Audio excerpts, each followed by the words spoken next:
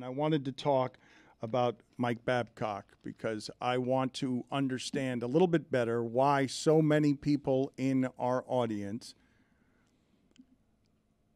would like their athletes to have a coach or a boss that they themselves would never want to have as their coach or their boss. Roy, what are some of the details on Babcock that make him unpleasant? Well, first, Mike Babcock has been an abusive coach to a lot of the players in this league. When he was with Detroit, it was a miserable experience for those players. Now, going into this Columbus Blue Jackets situation, he had players share pictures off of their phone of what they did during the summer or whatever, put it on the big screen TV for everybody to see.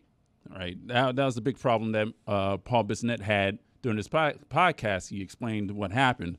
But to help you out, Roy, this report comes exclusively from Spittin' Chicklets that Biz is a part of. So it's basically, and Babcock has come out and blasted the reporting on this, denying several aspects of what Biz and Spittin' Chicklets put out there. Yeah, he said it was family pictures that everybody wanted to share so that he can get to know the players better. That's what the team said. Of course, I don't believe that.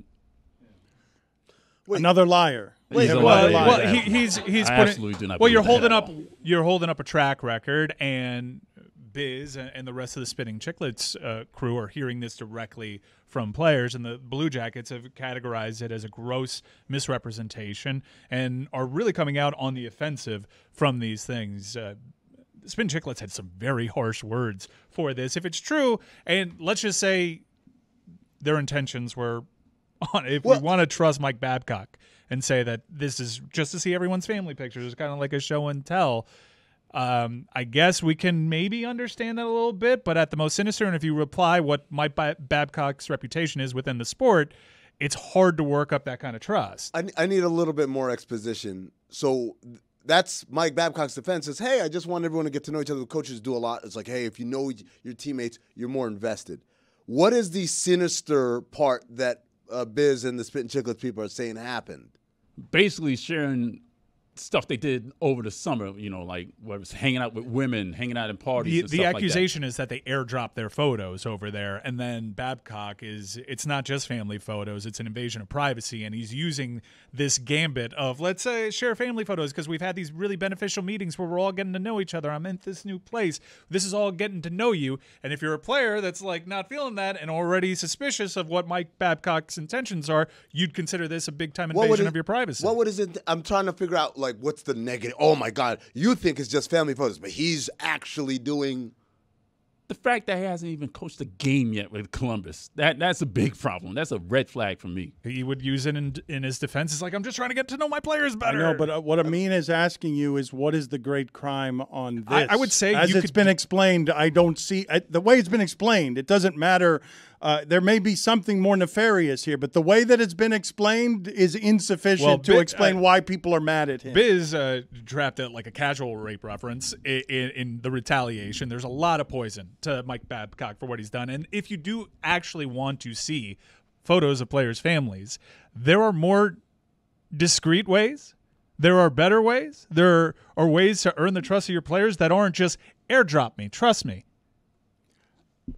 The part of this that I wanted to discuss with Amin, though, as a front office person and with me as a person who does not know the proper way to instill discipline in a staff. That is evident every day around here. I don't know how to be the asshole boss who's running around with my idea of vision and leadership. Everyone behave this way. Let's all be soldiers in an army united. I don't know how to do any of that stuff. It's not the greatest of icebreakers, Dan.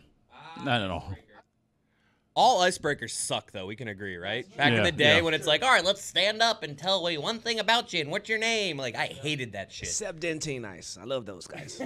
Put it on the poll, Juju. Do all icebreakers suck?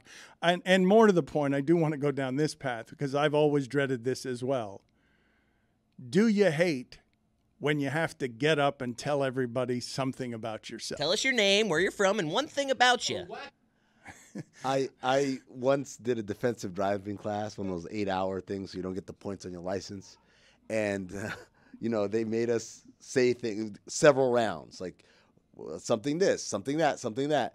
And the room that we did it in had all of those motivational posters, like with an eagle flying and it's like soaring above your problems or whatever, just like those stupid ass things.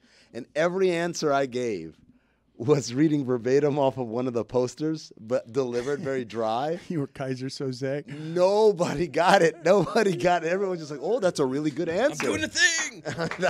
I felt so bad because they were impressed. They were like, "Oh, wow, that's really There are inspirational." personality types that do love the icebreaker getting to them. I am not one of those personality types. Let's do it right now. Please. Everyone go No, around the room. no. I feel like Say I your look name, where like you I would from. love them, but I don't. You don't?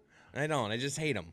I bet you Whittingham loves them. There Oh, are for sure. personality Absolutely. types that love to just stride up in front of you. And yeah, you know what? I've been dying to tell you something about myself. I had cauliflower this morning.